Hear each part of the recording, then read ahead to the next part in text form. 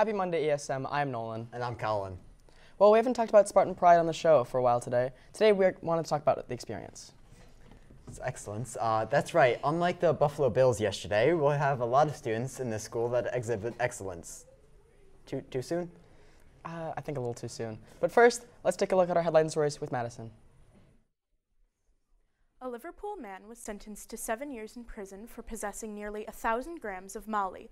A New York State trooper found 995.6 grams of the drug while searching the man's SUV during a traffic stop. He also admitted to possessing a loaded pistol, 140 rounds of ammunition, and $45,094 in cash from drug sales. Hall was sentenced to 84 months in prison. Baldwinsville Superintendent Jason D. Thomas is planned to resign effective June 30th, 2023. Thompson was charged with driving while intoxicated after he crowd surfed on a crowd of students at a football game in October. In December, he pleaded guilty in court to a lesser degree of driving while impaired. Please stand for the Pledge of Allegiance.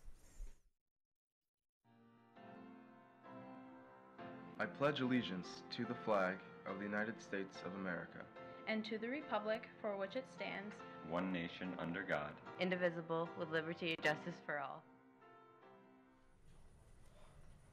Weight room will be closed on Tuesday, January 24th. See Coach Eschbacher if you have any questions. To introduce some of our awards and talk about their impact, especially in regards to clay and sculpture, we have a chance to meet up with Ms. Pillawa. Jumping right into the meat of it, we had to ask what were some of the highlights of the Scholastic Art Awards. Definitely watching our own students put all of their hard work into a project and then come out and win an award. So watching our students feel really proud about the effort that they put in and the end result of their artwork. What were some of the projects created by students that got selected into the Scholastic Art Awards? In ceramics, we enter all sorts of projects. Hand-built projects, sculptural projects, things that were thrown on the wheel, and then also projects that are a combination of both, that are projects that was thrown on the wheel and then possibly altered or had sculptural elements added to it. So the whole gamut of what you can create out of ceramics, we try to include into the competition. How important are the Scholastic Art Awards for the students in the school in general? I think that it is important for students to try to compete in art competitions, especially locally, competing against other high school students in the area. Of course, not everybody who makes fantastic artwork ends up winning an award. That's okay, and hopefully everybody understands that. But it does help motivate them to work a little bit harder on their piece. And when we take the field trip up there, I think that it can be very powerful for students to see their artwork hanging on a wall or in a display case in a legitimate art show for the public to see. So they can see their artwork on the wall as if it was in a gallery, and that is very impactful for our students.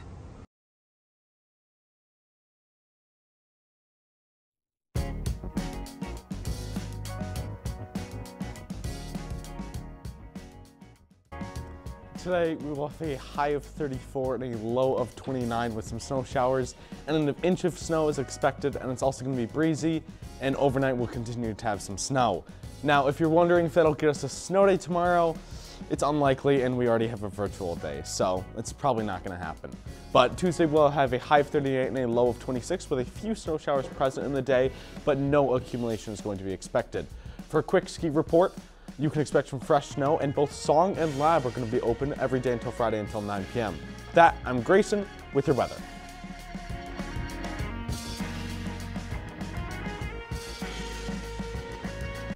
Next, we had a chance to hear from Mr. Sincata about the importance of Scholastic Awards are to the art program as a whole.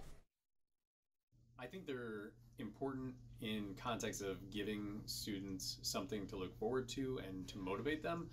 And for the students who enjoy the notion of competing against other people, or getting an objective lens from an outside source about their artwork, it's a really, really valuable thing for us. And as far as the program itself, it's always great to have people validate the program just by receiving the number of awards that the program receives, and understand kind of how we're measuring up, if you will, to programs in the region. And that is kind of a large measuring stick because the CNY region is one of the largest regions in the country. So to see a kid get like a gold medal or even a silver or an honorable against 5,000 other pieces of artwork, it's a good feeling for everyone involved, from the teachers and particularly for the students.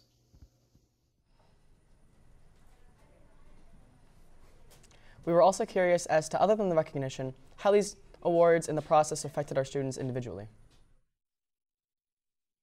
I think like on an individual level, when students understand how the judging process works, sometimes it's enlightening in a good way, because, you know, again, if a student is up against 400, 500 drawings in a category, or 300 other pieces of clay in a category, and theirs is judged to be one of the best, then it goes on to nationals. I think sometimes there are students who don't necessarily believe that their artwork was as good as we're telling them, and then having that outside source kind of, you know, validate what it is that they've done, inspires them to really carry on and know, like, wow, someone values what I'm doing.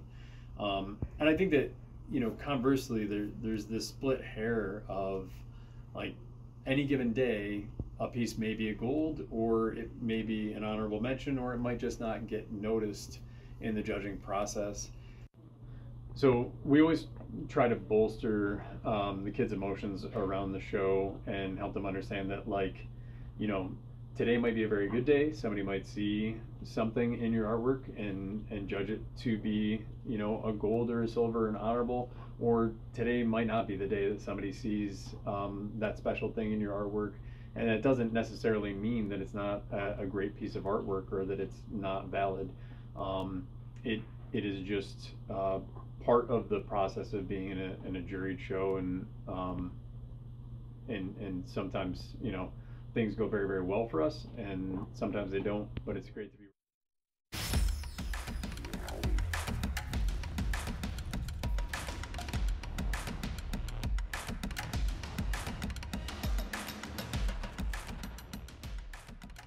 In the NFL, the conference championship games are set as a rematch of last year's AFC championship game will take place, as this weekend the Kansas City Chiefs took down the Jacksonville Jaguars 27-20, and the Cincinnati Bengals shocked the Buffalo Bills 27-10.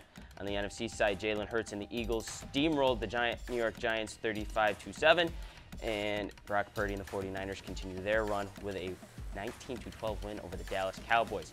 The boys basketball team beat Fowler 62-47 over the weekend.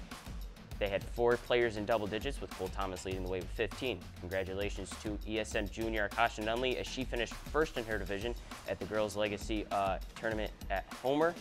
She was 4-0 on the day. The boys and girls track teams had a great performance at the Bob Grieve Memorial Meet on Saturday. For the girls, Ivani McDuffie broke her own school record for her 4th time this year with a new school record of 7.23 in the 55-meter dash. Ivani is currently ranked 5th in the New York State in the 55-meter dash. And the 4x200-meter relay team of Amber Hayes and Nari Anderson, Kaylee Maloof, and Ivani McDuffie broke their own school record again with a new school record of 1:50. For the boys, Sumit Kadaria tied the 55-meter dash record held by Rocky L with a time of 6.75. Abdia Den got 2nd in the 55-meter hurdles. Aiden Hurt got 3rd in the 300-meter dash. Victor Rodriguez got 4th in the shot put, and Luke Mancini got 5th in triple jump. In upcoming news, the girls volleyball team will head to VVS at 7:30, and I'm Tanner with the sports. Congratulations to all those who participated in the Scholastic Awards, and to those who won in their category. Keep up the good work.